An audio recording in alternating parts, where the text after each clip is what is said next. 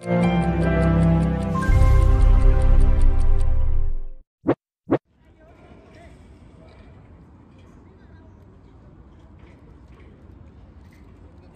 very sad because he was an absolutely outstanding player.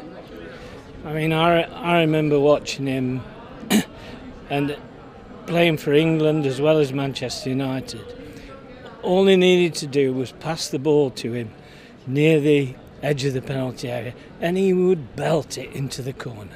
He embodied what the club was all about, so it's once again really sad that he has passed, and it's more so that he's the last Busby babe as well. Represents a lot. So it's a really sad occasion. We found out about it on the way up here today. He was heart and soul of United, one of the legends, 66 World Cup winner.